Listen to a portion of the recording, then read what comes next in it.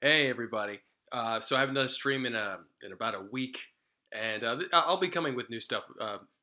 Not daily, but definitely weekly. And I just saw this video from ETC, which I put a link to in the description, and it's a video on Elon Musk and a new AI report that's come out on artificial intelligence rendering a lot of human activity, human jobs, obsolete. So, and I have some notes here, but it's essentially the automation as a threat to our future, and what else? Humans lagging behind machines. So, I've had thoughts on this for a while, and seeing this video that just came out yesterday really, inspired me to share. And while I think it's super cool for humans to become cyborgs and do a bunch of cool Terminator slash Iron Man esque stuff as enhanced physical beings, I think that the real bread and butter for us as a human race is going to be spiritual technology. And I think that that's going to require us as a human race to not only look at esoteric spiritual practices, but also integrate those into those ideas, which are not commonplace for the most part. I love seeing films like what was it, Doctor Strange, even though I didn't think it was that great because it essentially was Iron Man and Ant Man and a bunch of other Marvel films. But I love seeing films like that simply because of certain ideas like astral travel, etc., that are being placed into the mainstream, mainstream dialogue.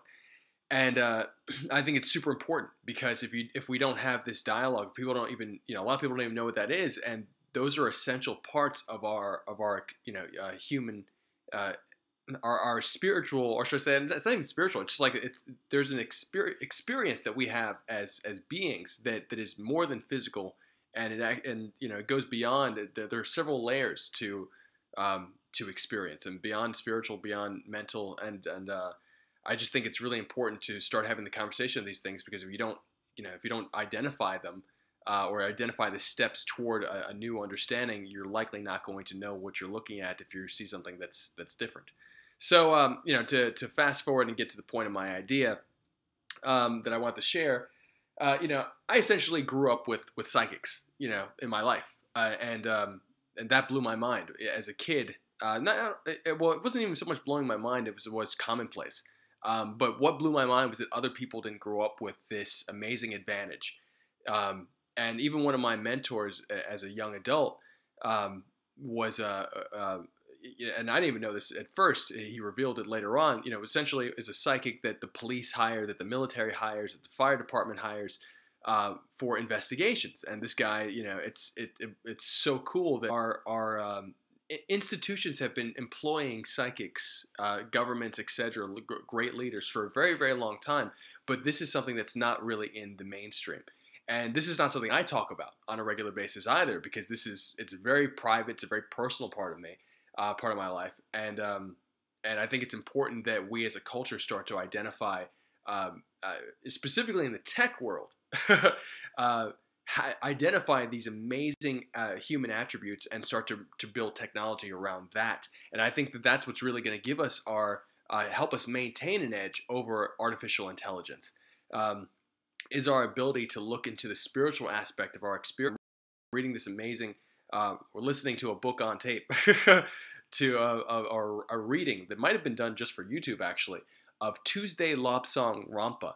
And Rampa was a Tibetan monk, I believe, and he's just got some amazing, very important ideas. And he breaks down spirituality and the human experience and the spirit, and what he calls the silver cord, which connects our over self, that he calls it. Some people refer to it as the soul, and the soul is actually a different idea, a bigger idea. But this controller that is connected to our brains and body, that sends messages to us to operate here in this world. And essentially, Elon Musk's idea and the Matrix's idea and all this stuff of us being in a simulation, make sense when looked at when you look at it from this perspective of I've consistently felt, I know a lot of people feel, when you really think about who you are, who am I? Like, I am, when you keep on saying that to yourself, you essentially get, if you keep doing it, you're going to get to a place where, you're not going to be able to answer it because you're something else. You're not necessarily of this space. You're operating in this space. So yeah, they're interesting ideas, but I highly recommend checking out Tuesday Lobsang Rampa's You Forever um, book, and there's a great playlist, and I can also put a link to that in the description as well. But the cool idea of the overself and what the silver cord that connects us to the body is essentially with the molecules, like this wide array of molecules spinning above our heads, and he breaks down what the aura is and what the etheric plane is, and astral travel and all this other stuff. And again, this is stuff that's been commonplace conversation in my family for since I was born. But to hear someone start to break down these ideas in incredibly practical and scientific ways, it's really amazing.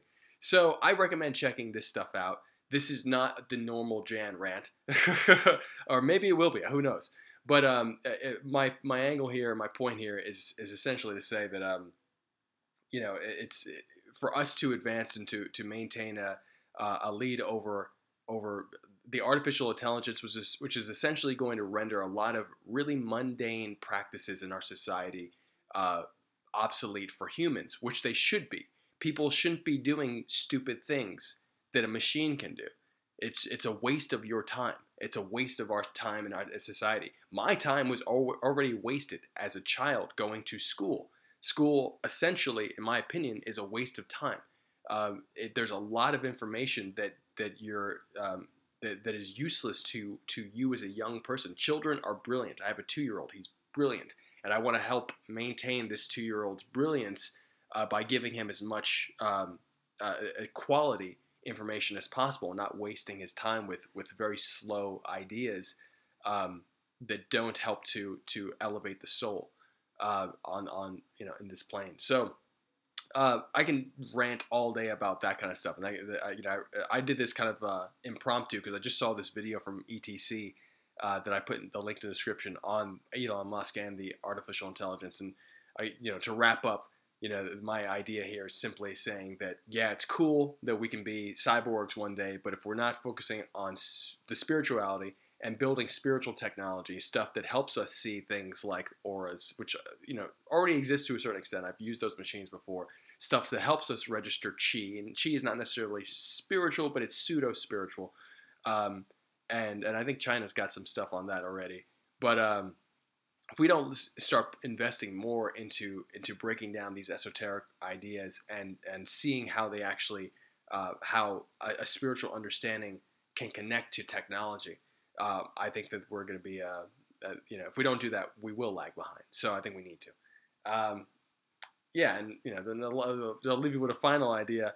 I personally believe that eventually technology in and of itself will advance to a point where the soul can inhabit a machine. So just wanted to leave you with that. I'm interested in your comments on that below. But it's just an interesting thought exercise at the very least. But yeah, I will be posting again in the coming days, and please subscribe. Follow me on social at Jan Lucanis, and lots of fun stuff coming soon. Thanks.